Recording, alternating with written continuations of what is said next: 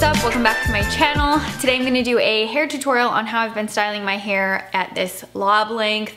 I've been getting a lot of you guys asking how I do this just kind of like bend in it, and it's really similar to the last tutorial I did. It's just slightly different because I did have to modify the way that I style it because it's this much shorter. So it's just a little tweakage, but I've been going for more of like a bendy look rather than a curly look because I just find it's a little bit more flattering for this length versus like super curly. So it's actually really easy to do.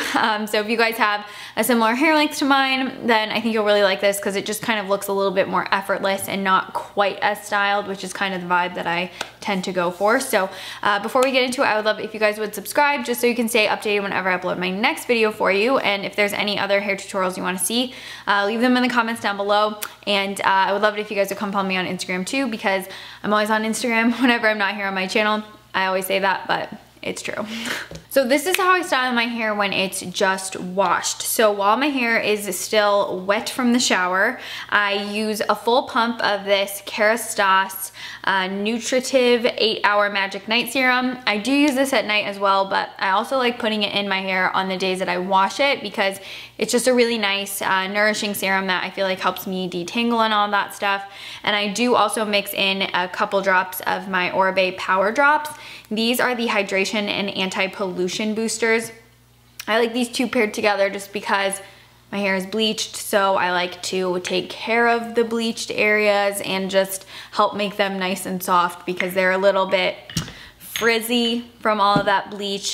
And then I've been using this for years at this point. It's the Oribe Super Shine Cream. I do a really small amount of this all throughout my hair, and it just helps keep a little bit more moisture in my hair, make it a little bit less frizzy, and it just makes my hair feel a lot more softer and supple. So I use this every single time I blow dry my hair as well. I use a little bit of this Oribe Royal Blowout Spray. This just helps like tame the frizz as you're blow drying, and it also really helps with, I think, making the blow dry process a lot faster. On this day when I style my hair, I use the Revlon One Step tool, and that just gives you kind of like a blowout without having to use a blow dryer and a hairbrush, so it's a little bit faster, a little bit easier to do. Okay, and then I start off by clipping up my sections of hair, and I'm gonna flat iron these lower sections. I think this is kind of the most important thing, to flat iron these lower sections that are underneath the top side, because otherwise I've noticed that if I don't flat iron these pieces, that's how you get the Lord Farquaad hair. So you just want to run the iron through these lower sections and just get these straightened out and kind of curl them inward slightly, just a little. Down the next section, just working in tiny sections so that I make sure that all of the hair gets straightened and there's none of this like frizziness going, because the frizziness is what makes the hair go outward. So you want to prevent as much frizz as possible by just keeping these lower sections as straight as possible.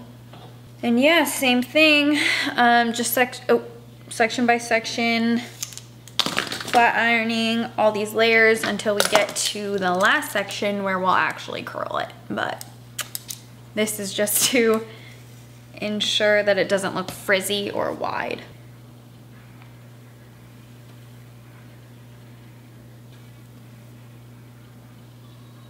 Okay, and then I take down the last section, and then you can pick your part wherever you like to part your hair. I personally like to part my hair down the middle.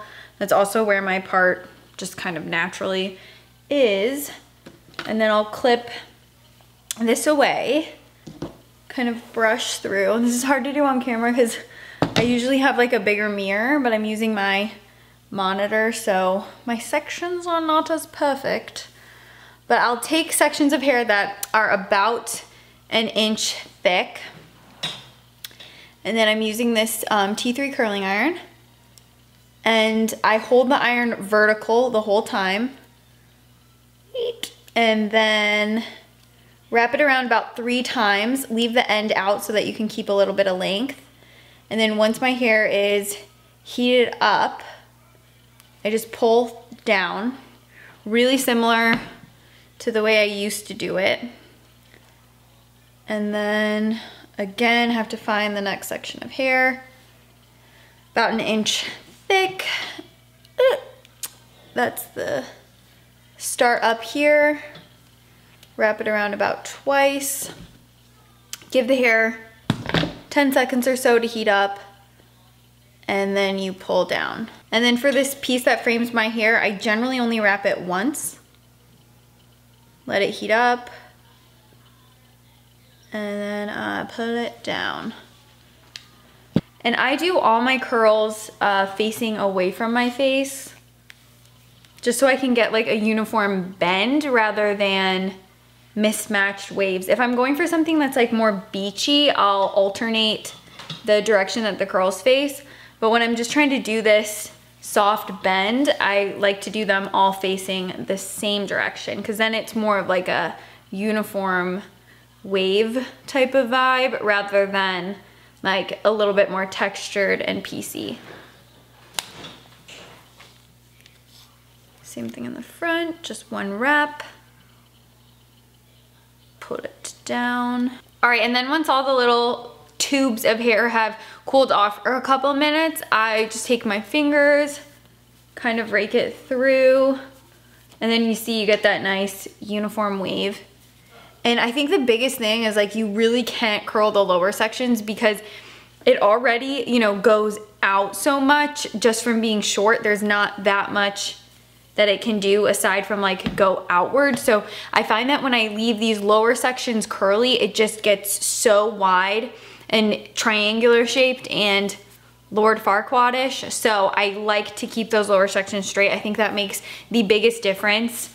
I'm not even kidding you, when I first cut it short, like this short, I was having a little bit of a panic attack because I tried to curl more sections like I used to do when it was a little bit longer, and it just, I could not get it right. And I was like, did I make a mistake and cut my hair so short that I just can't figure out how to style? But I actually think that only curling this top section is what gives you that kind of like effortless wavy bend. And then if you think about it, nobody really ever sees that lower section. Like it stays hidden in the rest of the hair to where you don't have to worry about it. Okay, then I use just a little bit of the Orbe Smooth Style Serum, which is different than the Super Shine Moisturizing Cream.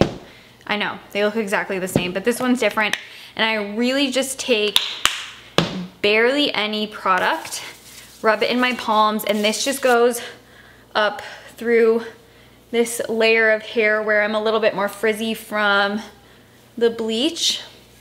And I'll just kind of lightly massage just a really small amount of product in my hair. It might look like I'm using a lot of products, but I'm using such small amounts that I can still run my hands through my hair and it doesn't feel like there's product in there.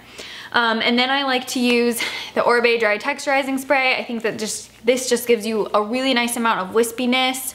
So I'll just kind of go like this with my hair and then spray the texturizer in it while I'm kind of tousling it. So you wanna make sure you shake it up really well. And then just do a couple sprays so you can kind of get a little bit of texture going in there. Just like this. You want texture but not frizz. So this gives you just a little bit of movement and pieciness, and I feel like it always kind of accentuates the waves a little bit more. But the dry texturizing spray does slightly take away a little bit of shine from your hair, so I always like to go in with some sort of shine spray. I'm really liking this one from Way right now, and this will just make everything a little bit more shiny and healthy looking. So just a couple spritzes, just all throughout the body of the hair. Not my body, but you can use this on your body too. So I'll just do a little bit of that. And again, just kind of move it around with my fingers a bit. And there you go. There are the waves. The texturizer really helps just kind of add some pieciness so it doesn't look so one-dimensional, and you get a little bit of kind of like flirty, playful movement in the hair. So I really think that the texturizing spray makes the biggest difference, and so does the shine spray, because then it puts the health and life back into the hairstyle that you kind of took a little bit away from when you put a dry texturizing spray in. Okay, so that is how I do this bend action in my hair, and I just think that it took me a while to kind of get the hang of it, because for a while it was turning out like Mariah Leonard said, like Lord Farquaad, like that's really what it was looking like, and I was freaking out because I thought that I had just cut my hair so short that it couldn't wave or curl without looking like Lord Farquaad. So as long as you keep the lower section straight and then hold the iron vertically, you won't get that effect with your hair, and it won't look so wide. It'll look nice and sleek and just like a bend. So I generally only do this like twice a week and then just let it do its own thing the next few days until the next time I wash it, because I try not to heat style it every single day. I try to be a little bit more, you know, choosy about when I heat style, just because I said I was going to take better care of my hair when I cut it off, but then I put so much bleach in it, and it's, you know, lighter than it's ever been. The base color is really light now. So yeah, I'm trying to take a little bit better care of it and not heat style it as much, but overall, this isn't, you know, that complicated of a hairstyle. It only takes me like 15 minutes, give or take some days, but it's easy. It's a good go-to, and I just like how it doesn't look too styled and it's not too complicated. It's just a really nice, effortless go-to hairstyle. So I will list and link all of the tools and products that I used in this tutorial. If you guys have any questions regarding anything, hit me up in the comments down below. Always do my best to get back to you guys. But other than that, I think that's everything I wanted to hit. So please be sure to subscribe if you didn't earlier, and come follow me on Instagram as well. Other than that, guys, I will see you in my next video. Thank you so much for watching this one. Bye, guys.